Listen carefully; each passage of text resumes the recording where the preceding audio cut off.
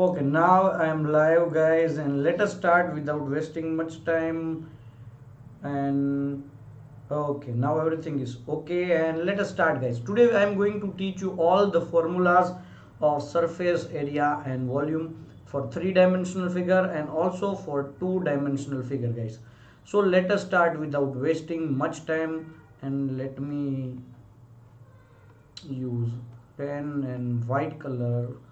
Okay, so first of all, for cube I'm going to do little bit quickly because I think you all has done this, but we are going to do revision. That's why this is cube, and in cube length, breadth and height, all the three are same. Hi Shivam. So first of all, what is lateral surface area? Lateral surface area means the area of the four walls of this cube. Four walls.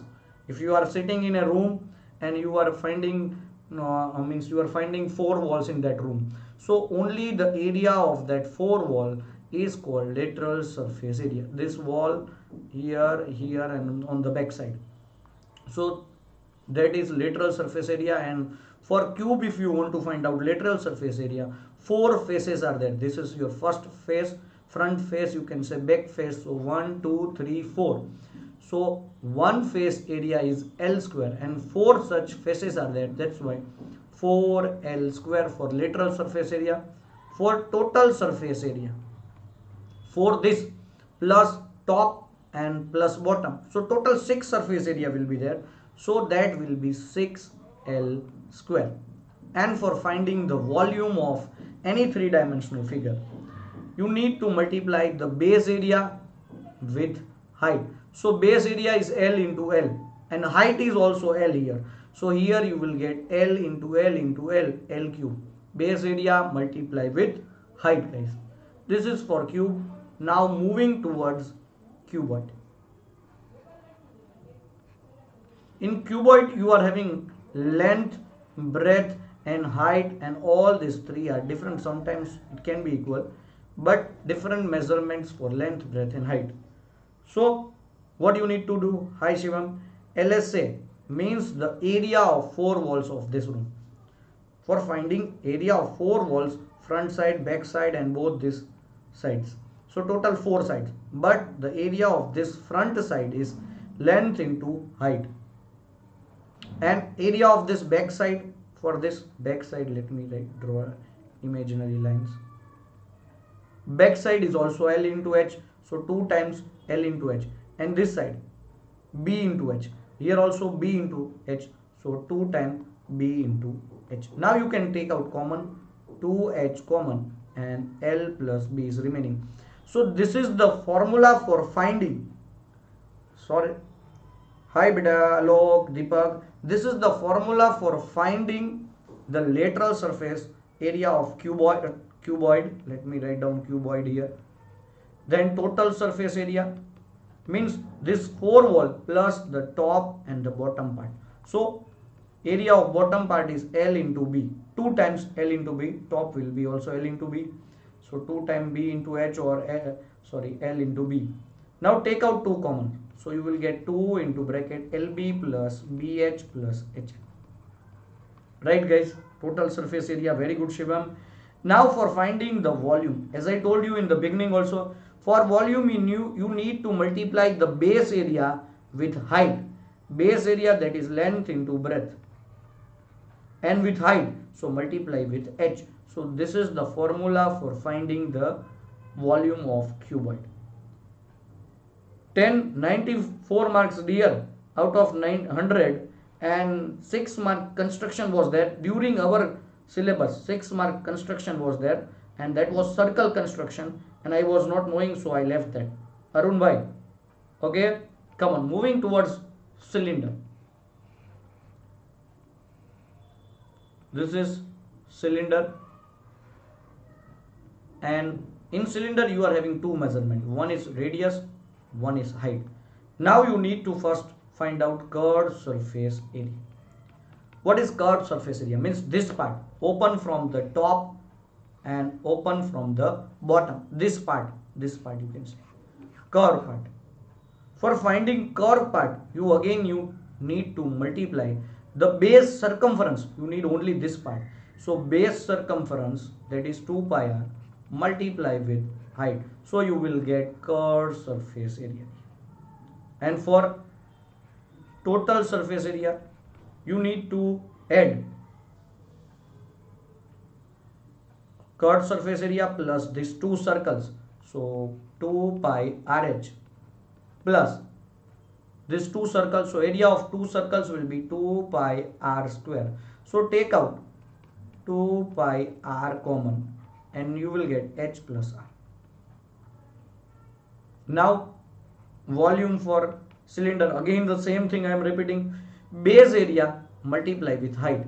So what is the formula for finding base area of this? Pi r square and multiply with height, so h. Again simple, this is cylinder. Now moving towards cone.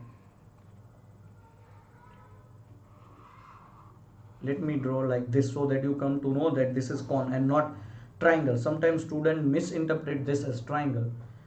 And let me tell you, here you are having three measurements.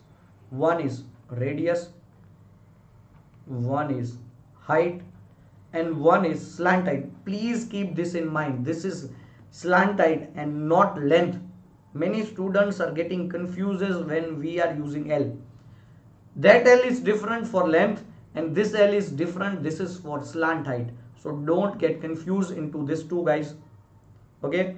So, and the formula, first of all, whenever you are having any two measurement out of this, you can find out the third measurement with the help of Pythagoras. That is L square is equals to h square plus r square, or you can say L is equals to under root h square plus r square. This is your formula for finding any one side out of this when two sides are given to you. Okay guys, then CSA, curved surface area of cone. Curved surface area of cone means this part, only this part, open from the bottom. If you want to find out this curved surface area, you need to multiply pi r and slant height, not height. Now we need, for curved part we need slant height, you can see. Okay, and then for total surface area of cone, curved part plus base, that is a circle, base that is a circle. So pi rl is your curved part plus area of circle, that is your base part. Take out pi r common, you will get L plus r. So this is the formula for total surface area, pi r plus L plus r, for total surface area of cone. Now I am going to tell you the best trick for finding volume of cone. Simple. You can see, you know how to find out the volume of cylinder, pi r square. If I divide this cylinder, let me draw it here, into three parts by joining like this, you can see. Then this middle part will become cone and this remaining, this two part will be removed from the cylinder. So how to find out? You can see total cylinder's volume is pi r square h. Now I want one part out of these three parts. So can I write 1 by 3 pi r square h, guys? So this way you can remember this, guys. Curved surface area, total surface area, and volume of cone is this. Now the next figure that we are going to study is sphere. Don't get confused between sphere and circle, guys. This is three-dimensional figure. Okay, this is sphere, not circle. Okay, now here one thing you need to keep in mind, that every part here is curved. So the curved surface area and total surface area will be same. Both are same. Total and curved part both are same part only. So we are having same formula for total and curve, that is 4 pi r square. Because we don't have any base in sphere. We don't have any base. That's why curved surface area and total surface area is 4 pi r square. Now for finding the volume or the capacity of this, you can say that is 4 by 3 pi r cube, guys. This is for sphere. And if I cut this sphere into half part, let me draw it here. then this will become hemisphere, guys. But when you will cut this, you will get this as your base. You got base. So what will happen? Here you will get two different formula for cut surface area and total surface area, which you are not getting here. Okay, so cut surface area, guys, that is half of this full is 4 pi r square, so this will be 2 pi r square. But for total surface area, now one circle is added in this curve part, so this will be 3 pi r square. And for finding the volume,